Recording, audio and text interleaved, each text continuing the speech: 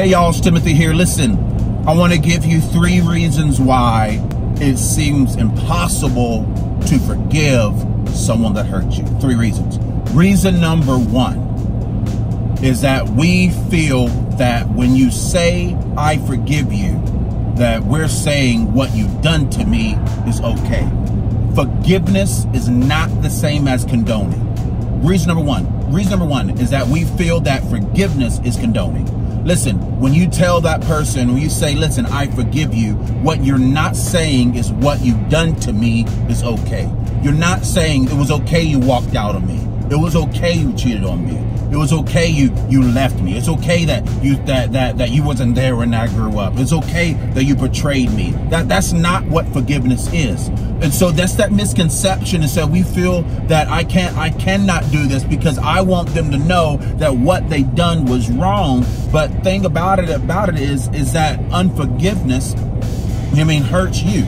Right? And so we'll get that a little later on. But reason number 1 that it seems so impossible to forgive is that we have this lie to say that if I tell that person I forgive them, that I'm saying what you've done to me is okay. That's not what forgiveness is. What forgiveness is saying, in spite of what you've done, in spite of the mistake, in spite of the flaw or the crime or whatever has happened, I am choosing to get over it, to get past it, and to get through it. I am choosing to not allow that crisis in my life to be the wall, but it to be a stepping stone. Not it to be a mountain, but to be a valley that I'm going to walk through to a state of maturity, and I'm going to learn from the other side. Right? It's not saying I'm not going to allow this to be my hindrance anymore, but I am forgiving you. And if possible, and if necessary, and if beneficial, we will move forward in this relationship, if there still is one, knowing that we won't make the same mistakes. Right?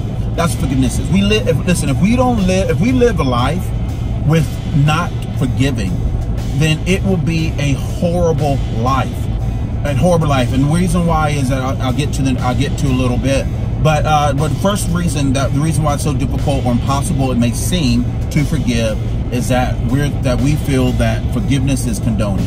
That when we say I forgive you, we're saying what you done to me is okay. Reason number 2 that we do not forgive, or people refuse to forgive, is that they weaponize the unforgiveness. And again, like you understand, I'm giving you 3 reasons. I don't know the details of your situation. I'm sure they're harsh. I'm sure they're difficult. And I'm sure you feel like you have many merits. But once again, what is forgiveness? Forgiveness is not for them. Forgiveness is for you. Forgiveness heals you. Forgiveness releases you. So when people have pain and they use that situation and weaponize that unforgiveness as a tool or an attack or an arrow to shoot towards the other person, the problem is it hurts you. It's a double-edged sword. It hurts you at the same time. And so the reason why people don't want to forgive is because they are using that pain as a weapon to get back with that person. Well, I'm not going to talk with a person again. I'm going to step out of that person's life. They're not going to see the kids anymore. They're not going to do this anymore. Enough is enough. You know what I mean? And again, I understand situation may be difficult. There's some other things connected to it where you got to do what you got to do sometimes. And however, one of the reasons why we don't forgive is because we weaponize unforgiveness. Thirdly, a reason why we don't forgive is because we identify with the crisis that happened in that state of unforgiveness. Oh, you gotta get this. If we're not careful, we will hold on to a state of the crisis that happened, that birthed unforgiveness. We will lower the anchor of our ship called life, and we will stay there. And instead of moving forward, we will move in circles, and we will judge everybody and everything from that state of pain.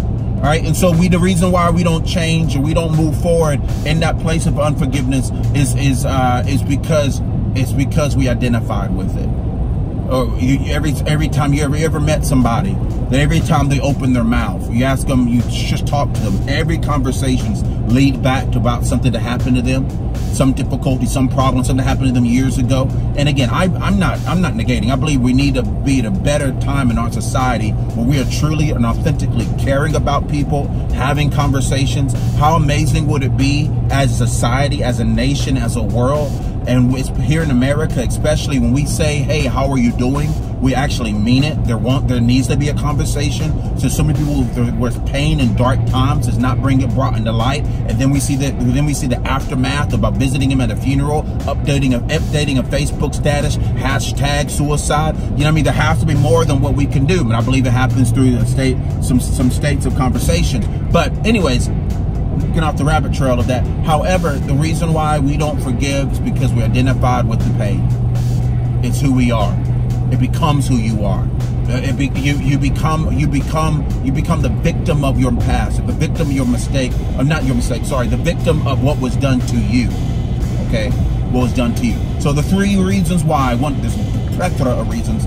3 reasons why we choose not to forgive. Reason number one. Excuse me. Is that we feel that when we say I forgive you, we're condoning the mistake. Reason number 2 is that we weaponize forgiveness. And reason number 3, we identify with the byproduct of that pain. It becomes our identity.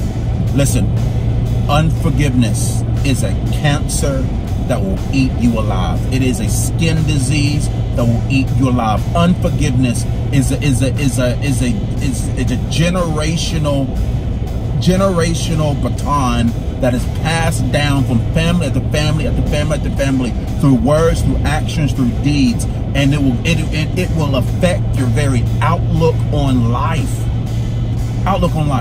A man broke your heart. This man, he said all the right words, walked your life and broke your heart. And now you update your status as like all men are dogs. Men are this. Men they want one thing and one thing only. This girl that you thought that you were courting, you bought all the different stuff. You thought y'all were gonna be more than friends, and come to find out she went out with a different guy, and now you think all girls are nothing but gold diggers and all this other stuff. Listen, that is a moment. That pain, that issue, that mistake, that affected your worldview, and now all the women you view through those lenses until they prove otherwise. That's not a way we should live, y'all.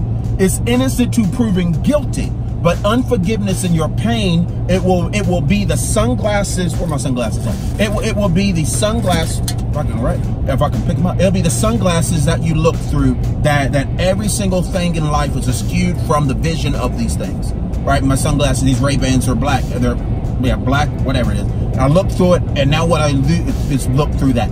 These are unforgiveness, and if you don't handle it, if you don't deal with it, I promise you, it will walk with you the rest of your life. People, and the biggest lie is this, and I'm done. Biggest lie is that people will say, well, it's going to go away with time.